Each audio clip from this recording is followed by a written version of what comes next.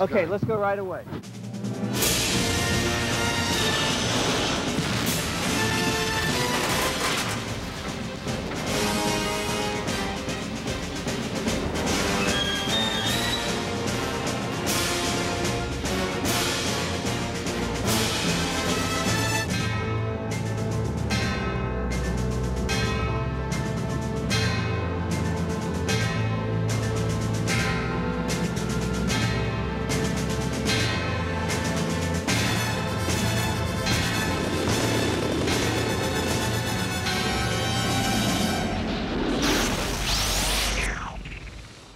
Again, Michael, it's what you're suggesting is an interesting thing, because you don't want it to look like you want it to look like you're wounded, but you're still going for it. Do you know what I mean? At the time, people tend to forget Batman was the biggest movie of all time, most expensive movie. And there was a lot of people's careers riding on this thing, especially at the Warner Brothers end. A lot of money involved in this thing. The set at Pinewood Studios was spectacular. There was nothing like Gotham City. I can't quite explain why movies like this are difficult to keep track of, except to say they are enormous. And I'm amazed at Tim and everyone else who worked on it. I mean, everyone else who worked on it, because everyone has to kind of keep up with it. One of the things I think I had about this movie is I knew how big it was going to be. You know, I knew this. For instance, they had a good feeling about it, but in the area which I'm involved in, I don't care, but I mean, it also cost me some dough. They were totally unprepared for the level of the success of the movie. It was Tim's vision. It was his eye. You know, once you bought that eye. The question was, how much does it cost, and where can you make it less expensive? Not cheap, less expensive, or as inexpensively or as controlled as possible. And that brought us to England to do that. It was a big movie, and there wasn't really the space at Warner's to do it, so there wasn't a lot going on in England. So Pinewood Studios seemed like a really prime candidate because it had the space and it had a backlot area where you could build out on, which was nice. And it was, you know, had the artists and, you know, talented people to make a project like that go. And for me, it's a way of sort of being away from all of the business side of it, trying to focus on the movie, which was important and good, and, you know, kind of away from all of the hype that was back in America about it. Because, you know, when you're making a movie, you don't like get caught up in all that because you have to make it. So I think it turned out the right place to do it. I think a lot of it, I'm sure, was Anton first, who was an incredible, dark, interesting character. If you looked at Anton, you know, he could have played a part in Batman very easily, well, as could Tim Burton. So you had these two guys, and you had Roger Pratt, who's a wonderful photographer. I guess really kind of balancing the two out a little bit, you know, because Anton would go off and crazy ideas that sometimes weren't possible. His team were bringing back a bit. Tim had really wonderful ideas. He knew exactly the look he wanted. It was a tough shoot during the winter of '88, you know, December, long nights. We used to be filming up on the Gotham streets, and, you know, you'd start at 4 o'clock in the afternoon. It was already dark in England, and you'd film right through till, you know, 5 or 6 in the morning. It was still dark. You never saw daylight, and it went on for weeks on end. It was a difficult shoot because it was, for the entire shoot, it was a 6-day shoot. But I don't think I'd ever do it again because I found it quite counterproductive. I mean, if you're shooting a movie, you're basically working every day anyway. So if you're shooting 6 days, though, you don't have really any time to prepare for the next week. So I kind of felt like a fighter in the middle of a fight who didn't have time to take a break, just take a step back. So it was a difficult shoot that way, and it was, you know, in the winter at night. So like for 3 months, I didn't think I saw daylight at all. Once we got in production, the astounding thing to me about Tim was and is the unshakable central self-confidence and lack of fear that he has.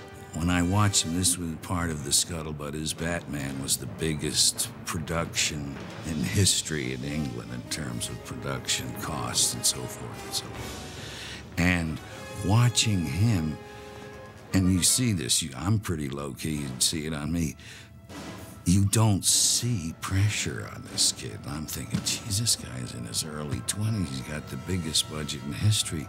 It's not even a factor. You know, he just goes about his business and does it. being relatively new to, you know, the first big movie, I was very grateful for Jack's support because, you know, he told me, you know, he just said, don't let them, you just get what you need, you know, and don't let them get to you and that kind of thing. Just was really cool that way and helping me get through the process. Tim was under a lot of pressure. He hadn't had that big blockbuster yet, so it wasn't like, you know, whatever you want, Mr. Burton. So there was definitely pressure. I mean, there was pressure between him and John Peters at times, and I think John, you know, made some good contributions. Some of the fight scenes he really insisted upon. But, you know, there was definitely pressure between the studio and the producers and Tim just to sort of, you know, get it all done and get it all good. It was such a great challenge to me that I had all my work cut out staying alive. There was a whole old school of production that in a way probably thought better people could do it than me, certainly. Not that it was blatant, but I think there was that feeling. So I was struggling to do what Tim wanted. I also think that in a certain sense he was considered to be very young to be doing that sort of thing and doing things which no one else had done. Batman, the first Batman's made the old-fashioned way, you know, with model shots and that type of thing. But most things we did in Batman were done for real, you know, whereas nowadays you had the luxury of doing a quarter of it and someone on a clever computer does the other 3/4. But I think that's why the first Batman has such honesty about it. Is it Halloween? Part of what went very right on this picture, collaborative ideas on a real level about the material itself. Halfway through shooting,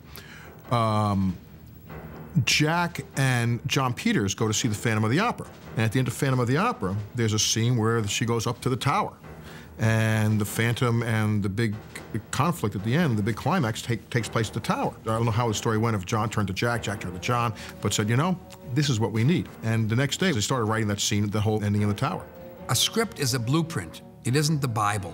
It's a blueprint for a movie. It's a navigational stake for all the components that make a movie. It is capable of being changed. It is changed. Lines happen, things happen, and you see the evolution of the material. You saw the scenes that were shot before, and you realize all of a sudden, I already have that value. This scene now has to get a different value. You know, in a project this big, sometime I've come to know you can't say, hey, we'll wing it to everything. You have to be well prepared. But having said that, because of the original freedom and gradual trust with the whole group of people making the movie, a lot of this movie comes from just moments of improvisational inspiration right there. Some before, or overnight, or as you went. Some actually while you're doing it.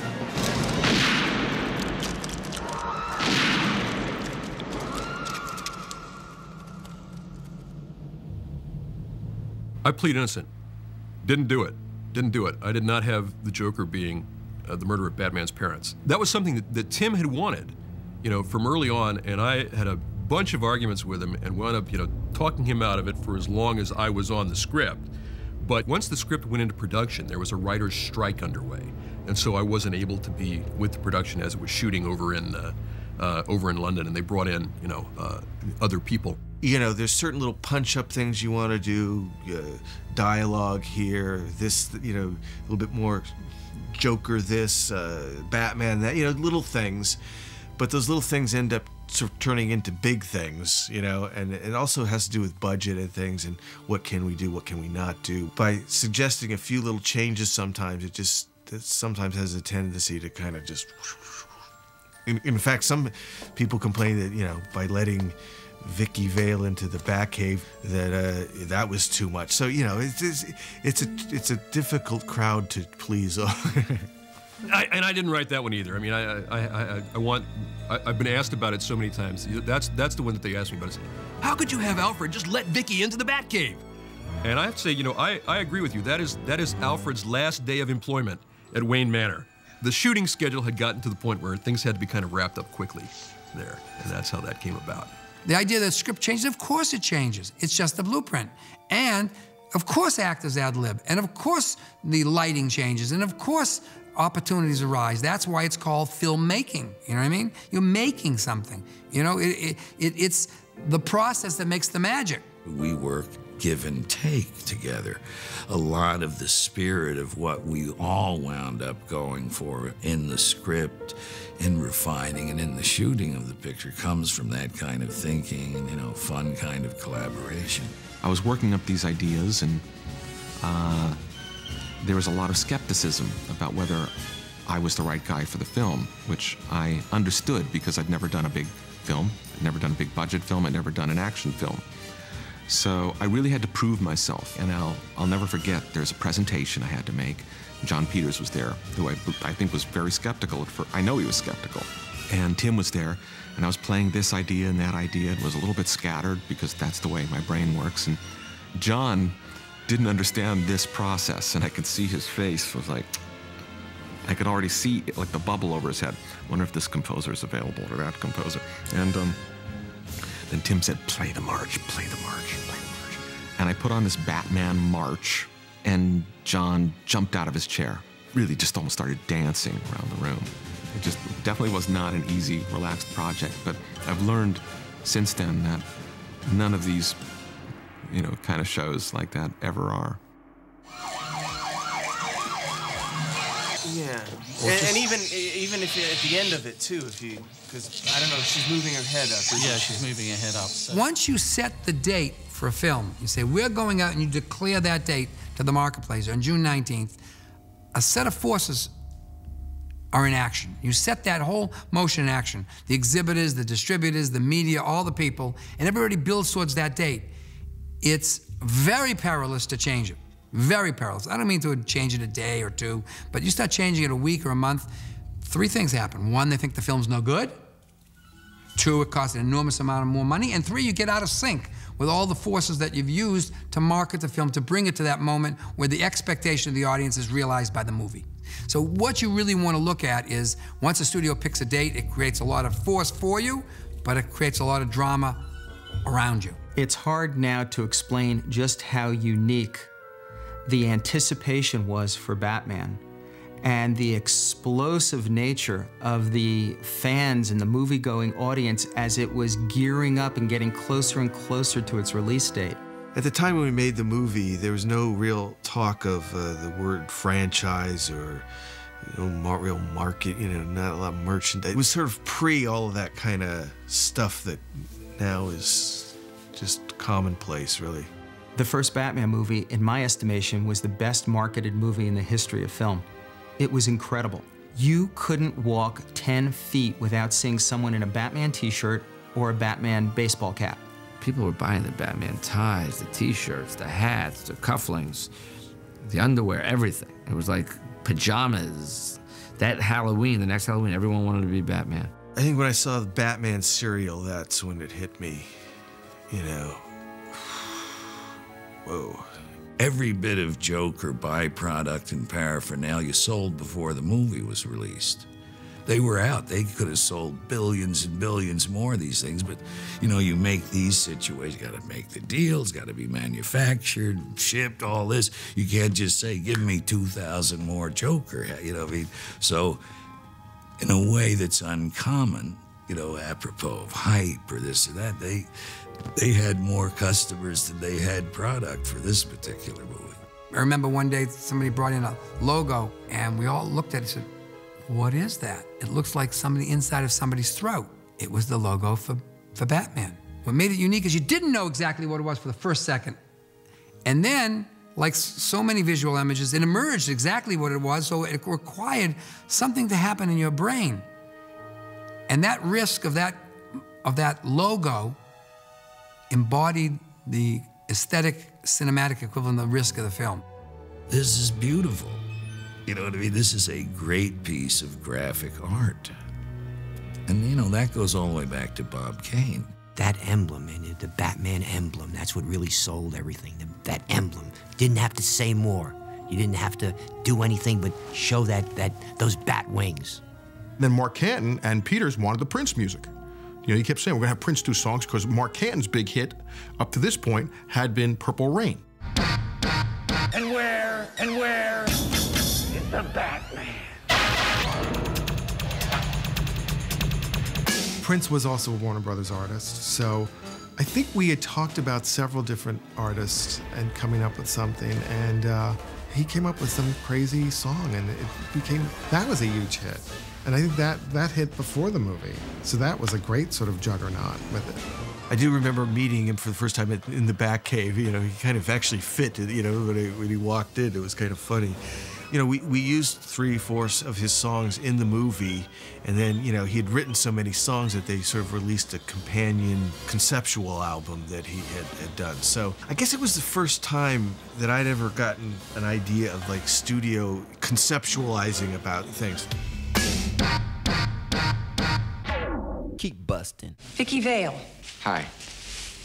Bruce Wayne. And what do you do for a living?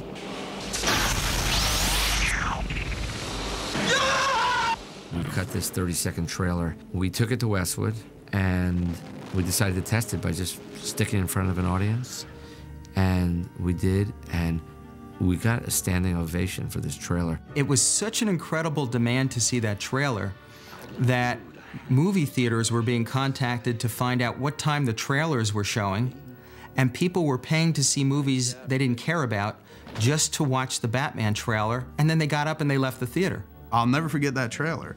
Such an amazing trailer they put out. The first trailer for the movie, which some people call a teaser. I flat out call it a trailer because it showed a lot of footage and kind of give you a hint of the plot. You know, they really literally could have had somebody come out with a chalkboard and just wrote Batman. That could have been the whole trailer, and all of us would have been like, ah! I remember sitting there watching what must have been like maybe 90 seconds of the trailer on TV and going like, wow, that looks great. Nicholson looks phenomenal and scary, and the suit looks good, and the darkness and the world, I was thinking like, oh, this rocks. This is gonna be really, really good. It was meant to kind of stop the negative rumor mill, I think. It was a way to kind of stop the campy camp talk. It, of course, unfortunately also became the hot item at comic book and science fiction conventions as people started paying up to $25 just to get a copy of the trailer. Bus stations where the posters were being broken into, and people were taking the posters out. There was a dearth of posters all around that had to continually be replaced. Something very different, something very big was brewing. And again, it comes back to this masterful marketing strategy that the studio had put together. I can remember the single piece of hype that I did, though. So now the year it's coming, this is the way I felt about this movie. The year it's coming out, I'm down to the Oscars, where all of show business is there and so forth. And I run Jack Valenti. Friend of mine comes up to me. I'm in the toilet catching a break downstairs, and Jack comes up and says, well, you know, he's very enthusiastic, man. I'm the Batman. And into my head flew this. I looked him in the eye and said, Jack, let me tell you something serious. There isn't a single person in the movie industry qualified to estimate the top on Batman. He said, what? You guy, what? You know, the movie's not out yet, but this is my idea of street publicity. You know, I got Jack Valenti, I know. And sure enough, that show was not over before the story was starting to come back to me from the people who were at the Oscars this year. So I knew I'd done a real good job of guerrilla promotion with that one. Once the ball gets rolling and people can perceive it's going to be successful, everybody climbs on the train. Everybody wants a piece of the action. In this case, the distribution group saw that they could make a lot of money because they had a lot of what we call pent-up desire about the film. Not just curiosity, desire. Not just interest, but definite interest. Number one interest, seeing it first, and across a broad core. A very wide age audience was looking at it. And it was both male and female. So the idea was to get it as wide as possible, as broad as possible, as fast as possible. And this was one of the first films, if not the first film, that set the stage for one of these mega releases. You know, a large number of screens, a very concentrated media push in that week area in order to grab all the money in and create a firestorm, create something that would feed on itself. rather than having to be fed by further advertising. And it was a bold stroke. The idea was one which said that if there was a failure, it would be on a grand scale. I remember the stories when the theater owners first saw Batman on the preview, and they were scared. They were scared because it was so dark and people didn't know how it was going to go. You know, the theater owners were generally older people who were conservative, and, you know, they wanted a real happy, and Batman wasn't that. But to the young and to everybody else, it was a different experience. It was exciting. We couldn't have been happier in the summer of '89. I mean, it was so wonderful to see another DC comic book character on the big screen in a way that did things that movies did that we couldn't do in the comics, and yet at the same time were true to the underlying material. That was a thrill. Holy Hollywood premiere. It's the LA opening of Batman the movie. Maybe the almost full moon Monday night made the thousands of fans waiting outside the Westwood Theater batty. Some staked out choice viewing spots days earlier just to see the Bat stars come out. The night of the premiere was a very touching moment for both of us, especially Bob. As the car started to turn and we saw, it was like New Year's Eve on Times Square, and Bob looked at me, and even now I get a chill talking about it because his eyes just welled up with tears. He had never experienced this before, you know, and he was thinking, later he said to me, why would so many people like turn up for, you know, something I create? I mean, he just couldn't, you know, he couldn't fathom it. He really couldn't fathom it.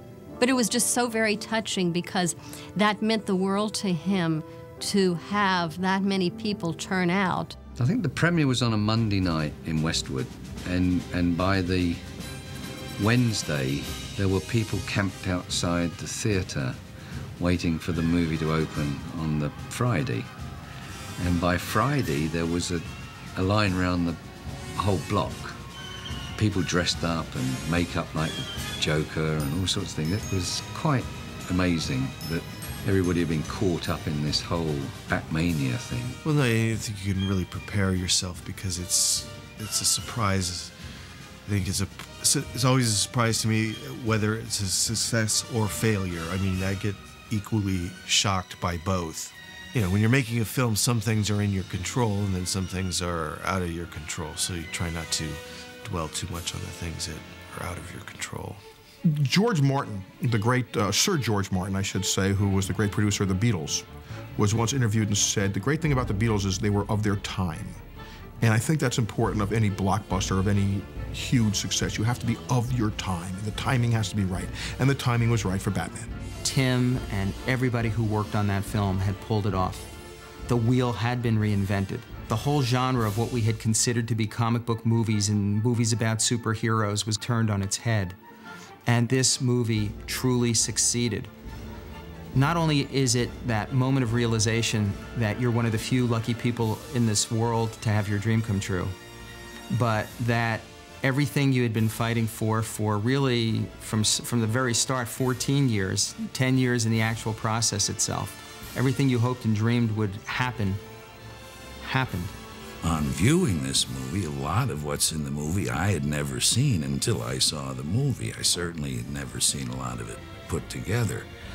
I mean, I knew my part for many reasons was there in spades, but, you know, I was as entertained as almost the rest of the audience by what he did elsewhere that I wasn't involved in.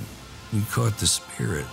See, it's that balance of Grand Guignol understanding the difference between being really bad and being really bad.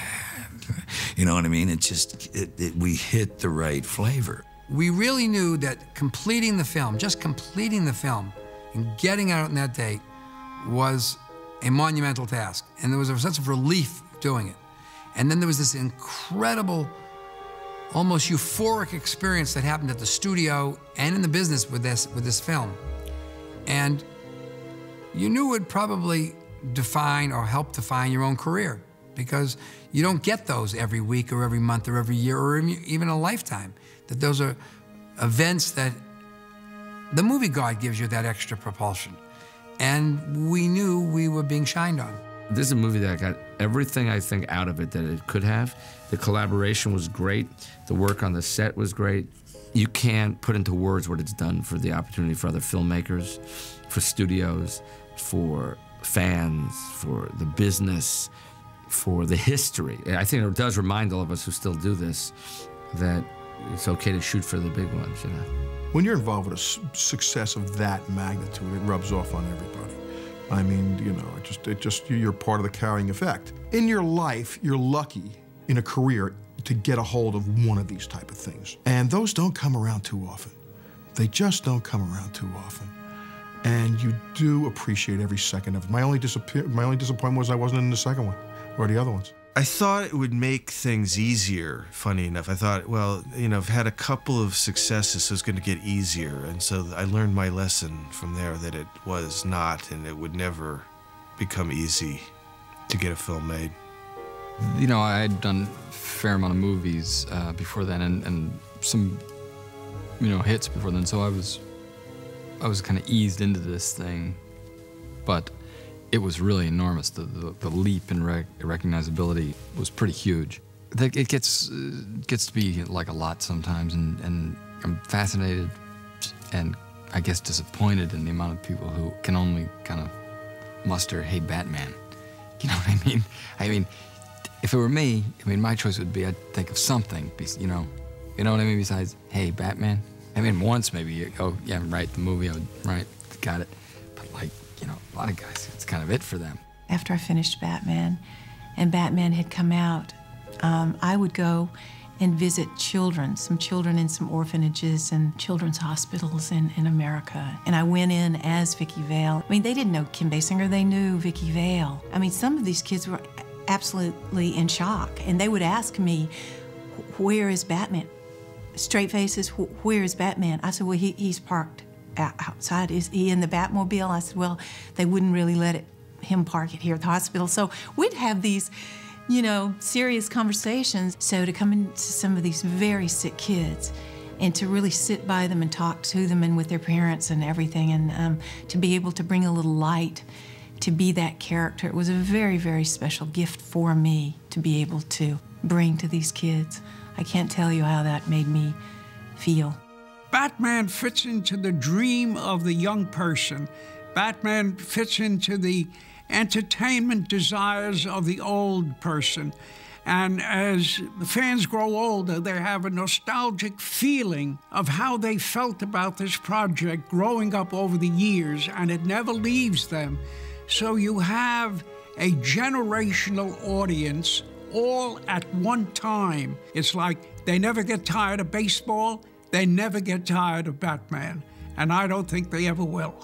I mean, like I said, I feel good. I remember, you know, when we first did the first one, I did feel like, you know, it felt like new territory for the comic book movie, you know, going for the more, you know, because a lot, just, that's what I got out of the comics, because especially when you're a teenager, you're feeling lonely and angst-ridden. You know, comics were an outlet to explore those feelings. So that's what I felt like it was nice to be part, it was like doing that. At least I felt like I hadn't really seen that kind of way before. Batman Phenomena gives me great satisfaction to realize that I have millions of fans in the world, that I created a hero that influenced so many people in the world. And it gives me a wonderful spiritual satisfaction to know that. And it really touches my heart. I feel so gratified that I created a superhero that can reach all elements of our society, and that's quite fulfilling.